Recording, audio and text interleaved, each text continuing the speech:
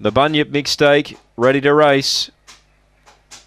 Ready now, racing. Now she began okay. She's mustering now. Pennymaker. Egyptian Diva's got more speed. Pennymaker's back to third. Egyptian Diva led by 3 as they charge to the back. Cosmic Wonder in second. Zipping Nelson the rail. Pennymaker, I don't know if I want to be on her. She's in strife. Wider out official label. Then Oh No Better. Well back in the field was Bangor Springs, and last is Bit Saucy. As they come to the bend though, Egyptian Diva, she was a big price and she's going to give them a beating too. She led and won by about 6.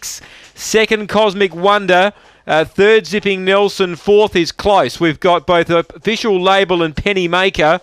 Wider out in the track we had Bangor Springs, and wider still Oh No Better.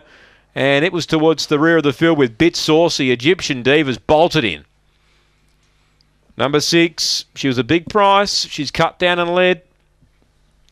Number 6, 1 Cosmic Wonder second. And Zipping Nelson third ahead of official label. There's no Pennymaker. 6-1-4-7. She didn't begin all that well.